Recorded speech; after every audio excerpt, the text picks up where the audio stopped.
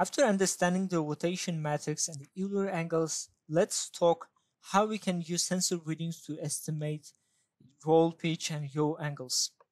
And let's start from the accelerometer. An accelerometer is a sensor that measures the acceleration in 3 axes on the body frame. We also have gravity, a universal force acting everywhere. It means that we can denote the accelerometer readings in the following way. We have the acceleration in 3 axes minus the projection of the gravity force. But if we assume that there's no any acceleration, we can imply that accelerometer readings possess the negative values of the projection of the gravity force. So we have minus gx, minus gy, and minus gz. On the inertial frame, we can denote the gravity in the following way. 0, 0, g vector, because the gravity is aligned with the z-axis of the inertial frame. Next, we can relate the accelerometer readings and the gravity using the rotation matrix based on our assumption, of course.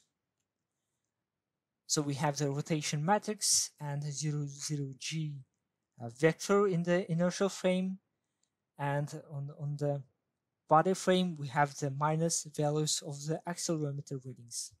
If we write an equations for each axis, we get these 3 equations.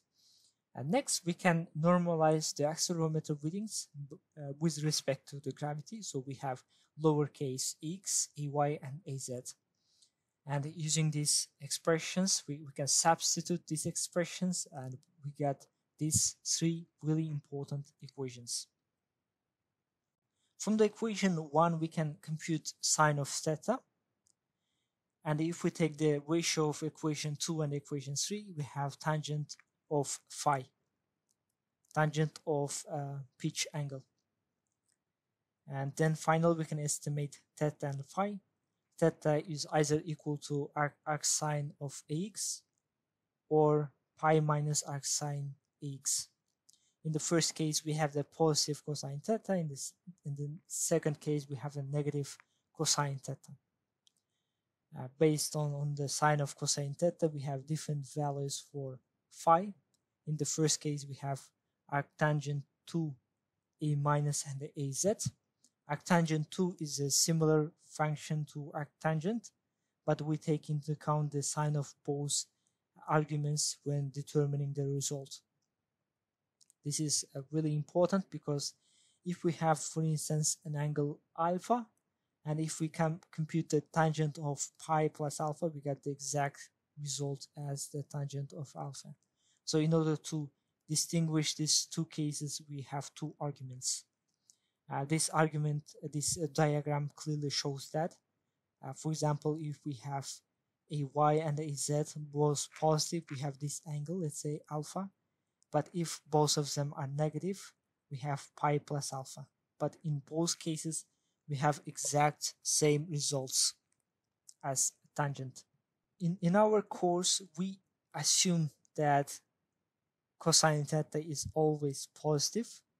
So we use these 2 equations when estimating pitch and roll angles.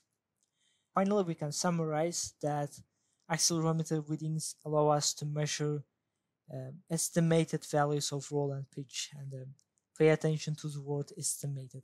We don't know the actual values of roll and pitch because we don't know the sign of cosine theta, but we just assume that this is positive.